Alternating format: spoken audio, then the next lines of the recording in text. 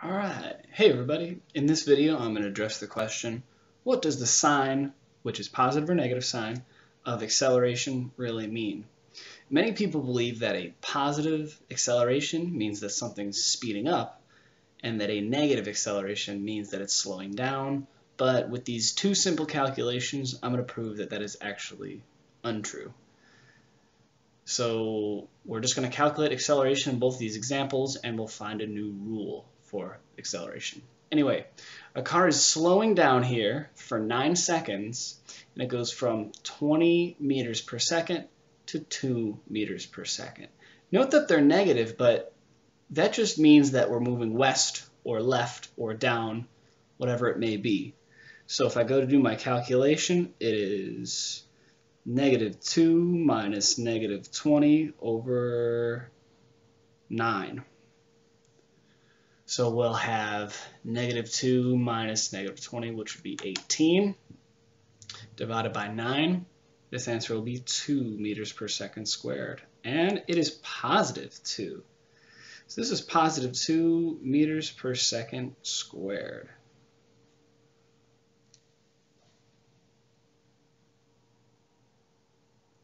So what we would expect here, since it's slowing down, someone would say, okay, since it's slowing down, we're going to have a negative acceleration. But look at this. We've proven here that that is not true.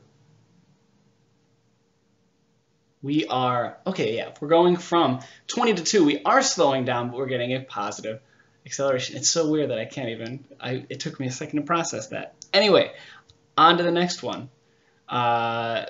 We'll do this calculation as well. So here we have a car speeding up, so we're expecting it to be positive, but it won't be. I'll show you. A car speeds up. It goes from -5 to -23. So final velocity is -23. Initial velocity is -5. So on top we'll have 18 divided by 3, and that is 6. -6, more importantly. So this again shatters our expectations.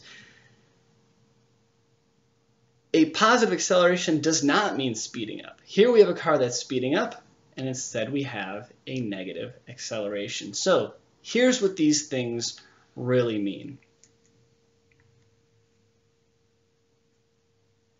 Positive acceleration means the velocity is becoming more positive. And I mean this in the context of like a number line. We're going from -20 to a number of -2, which is closer to the positive values. Maybe the visual would be better. So I'm going from -20 somewhere down here all the way to -2. So it's moving towards the positive end of the infinite spectrum there.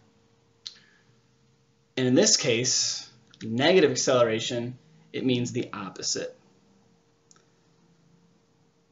Negative acceleration means that velocity is becoming more negative.